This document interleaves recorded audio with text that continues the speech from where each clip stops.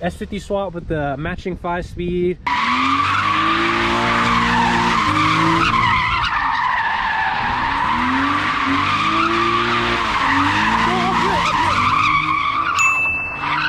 And what is up, you guys? Welcome back to the channel. Today what I'm going to be doing is repairing my E34 touring hatch wiring in the rear.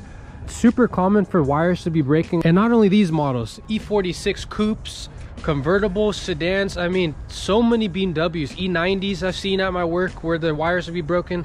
Any BMW really, unlocking the trunk, your license plate light's not working, maybe on your touring, your rear wiper is not working for whatever reason.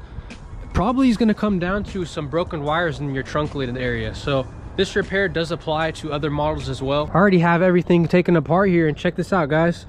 1, 2, 3, 4, 5, 6, 7, 8, 9.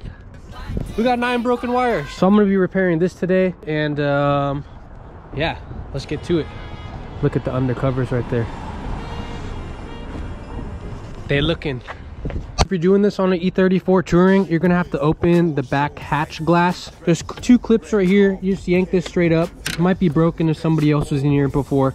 And there's also 2 Phillips head screws that go right here. So in order to access those, you're just gonna remove this little rubber bump stop.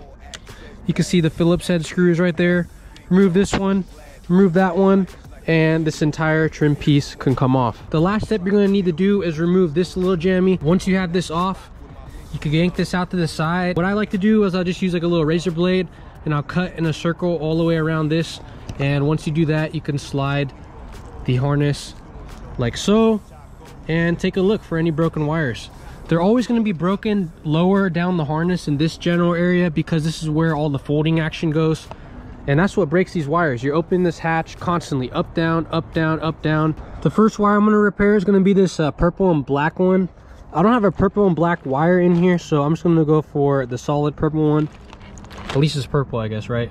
And what you're gonna wanna do here is feed your new replacement wire through the slit that you made in the harness right here. So I'm gonna go ahead and feed this through like so. And there she is, coming out the opposite end. So now I have a wire all the way through like so. First things first, make sure you know you're cutting the right wire. So the broken wire is just purple and black is what it looks like to me. So I'm gonna look up here for a purple and black wire, which is this jammy right here.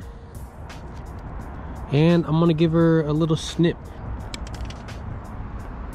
After that, we're gonna strip the wire back. Do the same on the new replacement wire. And what you're gonna have to do is solder these 2 wires together. I'm gonna make it a little bit easier on myself, and I'm gonna use these little heat shrink deals. They come with solder built into them, as you can see in the center right there. I'm gonna slide one end in like this, and with both ends in, it's time to shrink this guy down. And bam, there we are, guys. 1 wire halfway repaired. Now what I'm gonna have to do is obviously connect this end of the wire to this side of the harness. Do the same procedure. Let's do it. All right, guys, so I'm just finishing up here, and I want to talk about why you need to shorten the wires over here by 1 to 2 inches. I put that caution photo in. So anyways, the reason why you can't solder the wires back together in that same spot where it broke and need to shorten them is the wire obviously ripped in half in that spot. So if you're going to solder or crimp it back together in that same spot, it's just going to break the crimp or the solder joint again. The trick to avoid this is, like I was saying earlier, you're going to have to shorten these wires by 1 to 2 inches. This way, rather than you repair bending where the crimp is, it's going to be bending on the new replacement wire you just ran, and it should last another 10 to 20 years. I'm using some extra BMW wire I have around the house. If you guys don't have any, just go to a junkyard. Go to an E46, E90, E34, whatever the hell they have. Tons of wires are behind the dashboard, and it's a free-for-all. Just cut a bunch of wires out and bring them home with you. Cheaper than the auto store, much better than what you're gonna pick up on Amazon, because there's a higher copper content. So the final step to this repair is we're gonna have to patch the little slit that we made in the factory wiring harness sheathing. I'm just gonna wrap this up in some Tessa tape. This is that cloth tape you see throughout your BMW. It's called Tessa tape, guys. Go ahead and get yourself a roll. So I'm gonna go ahead and grab a little bit of this out from here. wrap her on up nice and tight.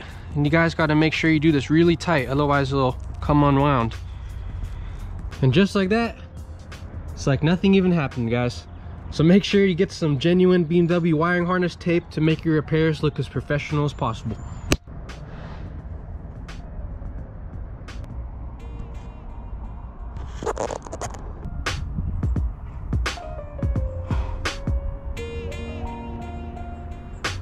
So that just about wraps up today's video, guys.